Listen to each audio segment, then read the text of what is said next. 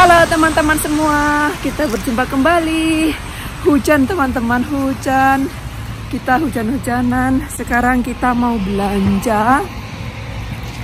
Sekarang jam 7 sore kita mau belanja. Mumpung ada diskon teman-teman. Jadi kita belanja bulanan. Yuk teman-teman, stay tune. Hari ini kita mau beli buah-buahan sekalian banyak teman-teman. Mumpung ada diskon daripada 2 hari sekali beli, jadi kita beli banyak sekalian karena sekarang nggak bisa panen di ladangnya orang, sudah nggak ada. Ini apel 1 kilonya murah, ini apel yang murah, jadi kita beli yang ini 1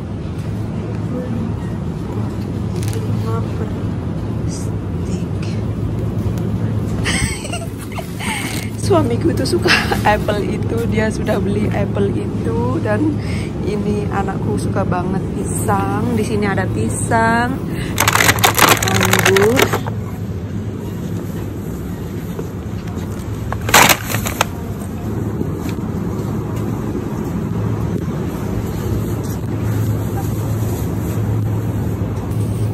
ini kiwinya lumayan keras, jadi kita beli yang keras-keras itu ya. Dan ini apa?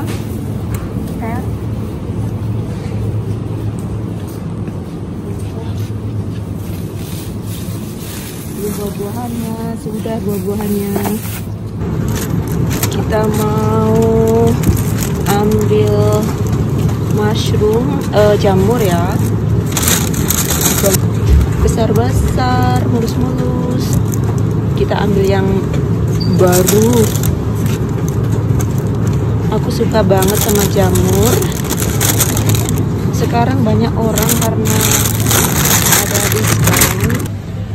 Ini apa namanya, penyedap rasa. Dan juga ini saus. Kita itu suka banget sama ini kantarer saus.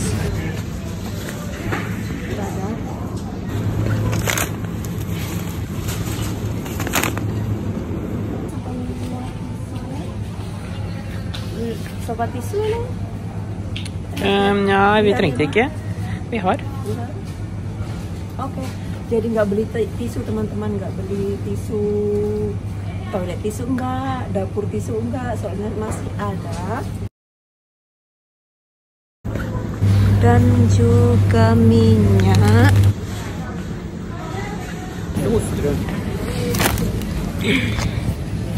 Sudah penuh ini.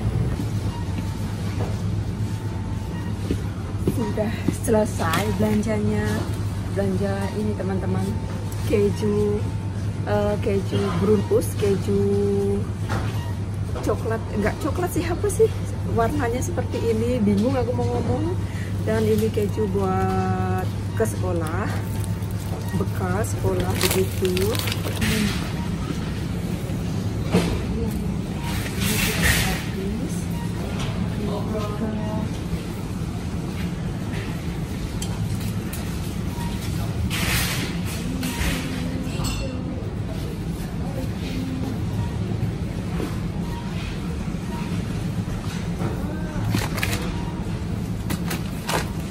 Ada orang itu nanti di sini, nggak semua orang mau di kamera teman-teman, jadi kita ngambil video itu apa namanya, skip orang gitu. Sekarang kita sudah sampai rumah teman-teman. Itu tadi kita belanja banyak banget, belanja bulanan, mingguan, juga dipakai buat harian. Dan hari ini itu diskon seperti yang aku bilang.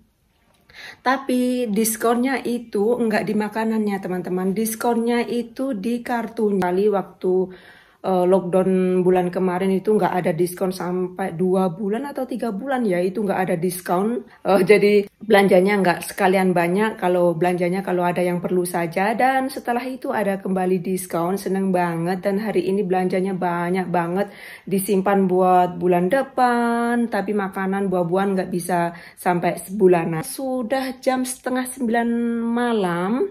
Kita belanjanya habis makan malam, terus kita belanja dan Jadi aku harus masukin ini. Jadi kita lihat saja dan berapa total belanjanya buat mingguan juga buat bulanan ya. Nanti aku rupiahin berapa. Ini jajan atau kue mue, ini kesukaanku tadi aku beli, dan ini jajan-jajan seperti ini juga itu buat akhir pekan teman-teman. Di keluargaku juga rata-rata orang Norwegia makan coklat, anak-anak makan coklat itu rata-rata di ujung minggu. Jadi, dan ini beli roti juga, ini roti wajib buat harian, dan di sini buah-buahan kiwi. Tadi kita beli kiwi, beli anggur, ini dan apa namanya, apple. Buah-buahan nggak bisa lama, nanti rusak kan. Jadi ini sayuran, ini keju buat bekal sekolah, ini keju orang Norway, hanya ada di Norway ini keju, maksudku begitu. Ini kalkun Turki, ini keju, ini buat sarapan, ini buat makan. Susu, kita nggak minum kopi teman-teman, kita minumnya teh. Dan di sini juga ayam nugget, anakku kucing, brownies, ini buat ujung minggu dan ujung minggu. Ini sabun, pencuci, minyak, dan ini daging sapi juga, telur, itu tadi begitu. Ayam nugget ini 10 kroner itu tadi. Yang lain aku lupa, nggak ingat, tapi ada sih di sini, tapi di sini ada tulisannya di sini. Tapi bikin pusing kalau ngeliatin gitu-gitu. Dan di Norwegia bagiku itu makanan mahal banget. Yang paling mahal di Norwegia itu bagiku mahal itu makanan. Baju bagiku nggak begitu mahal karena beli baju $100, kroner sudah dapat kaos. Sedangkan beli ayam 2 paha 3 paha sudah 100.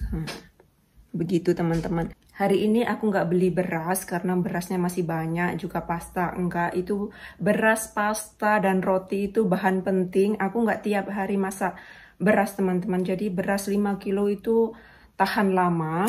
Dan kita hari ini belanjanya habis 2.392 kroner.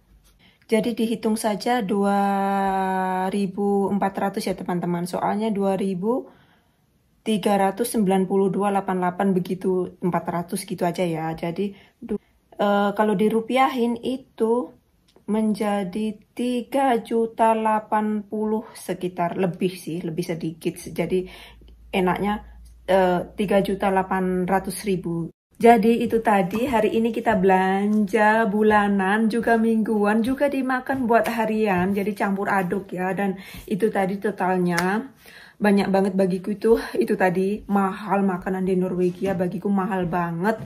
Beda beli baju sama makanan itu beda ya. Baju atau kosmetik gitu, kosmetik 100 gitu sudah dapat apa itu namanya, tahan lama sampai 1 bulan. Kalau makanan aduh, dan di Norwegia nggak bisa dapat makanan di sebelah rumah, di depan rumah, di belakang rumah nggak bisa, atau dimakan di saudara nggak bisa. Terima kasih buat teman-teman semua sudah mampir, sudah menonton video-video aku. Terima kasih, semoga terhibur dan semoga selalu bahagia bersama keluarga tercinta. Kita coba kembali di next video dengan topik yang lain. See you next video. Have nice day buat teman-teman semua. Sekarang mau packing, bukan packing barang buat pulang kampung, tapi packing makanan dimasukin kulkas, begitu. Terus kita